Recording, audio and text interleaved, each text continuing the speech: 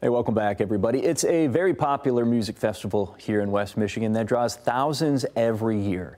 We're talking Unity Christian's Music Festival and how it's some exciting news for all the fans because it's starting next week. And we're joined this morning by Shannon Anders, who is a member of the festival's board. Thanks for waking up with us and coming in this early morning on this Friday, Shannon. Well, thank you for having me. We're always excited to talk about the festival. Yeah, well, we're always excited to talk about anything happening here in West Michigan. So give us the rundown. When is the festival? What are the times? Where can we find it? Let's start there before we dig into the nitty-gritty of it. Sure, I'll give you some of the details. Sure. But unitymusicfestival.com is our go-to, the website. The festival does start next Wednesday, the 7th. That's our free day. We call it Day Zero, no ticket required. Oh, that's great. And that is held at Heritage Landing, downtown Muskegon, right on the shores of Muskegon Lake. Shade, grass, not out in a dusty field, really beautiful setting. That's a big for a plus. festival. Yeah, we open at 3 on Wednesday, and as I said, no ticket required. Then Thursday, Friday, Saturday, we open at 1 o'clock, and go all day. We have bands all day. Our headliner on Thursday is Matthew West, definitely a crowd favorite of ours. We've had him many times. And then Friday night headliner is Zach Williams, preceded by Mac Powell, who was a longtime singer-songwriter of Third Day. And then Saturday night we end the festival with 10th Avenue North, and then We Are Messengers.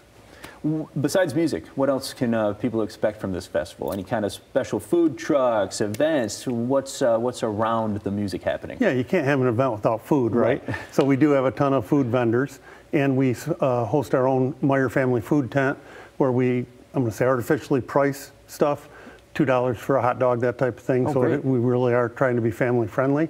And so that's very affordable, but we have a wide range of stuff, beyond that tent. And then I think another thing besides the music are the nonprofits. We exist to support 16 area Christian nonprofits here in West Michigan. We try to support them by giving them exposure, like at this event, they get to be there.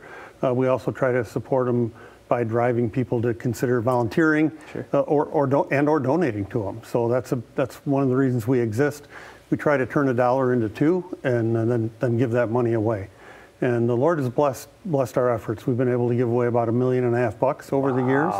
And so, that's exciting. Yeah, it is. Then we have a ton of other nonprofits that want to be part of that. We can't fund, 50 nonprofits, but they're there as well. They actually pay to be on site, but they get some pretty significant exposure.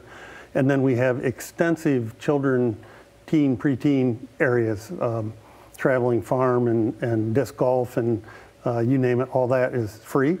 Kids 5 and under are free. So, so we do have a lot going on besides just the music.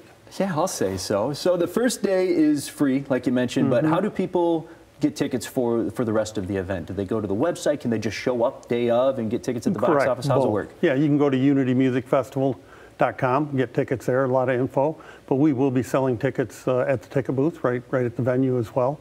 So you can get a 1-day pass or a 3-day pass. And if you haven't been out, I'd encourage you at least come out for the free day and check it out. And then you can decide, hey, this is my thing or it's not really my thing. But this is year 24. Wow. So we were a little younger when we started, and we're already doing some planning for next year, year 25. Oh, that's great. So we have all the information. If you missed any of it, that was on the screen. We'll have it on our website as well, linked to your website, the whole 9 yards. Just check out fox17online.com. Thanks for joining us this morning, Shannon.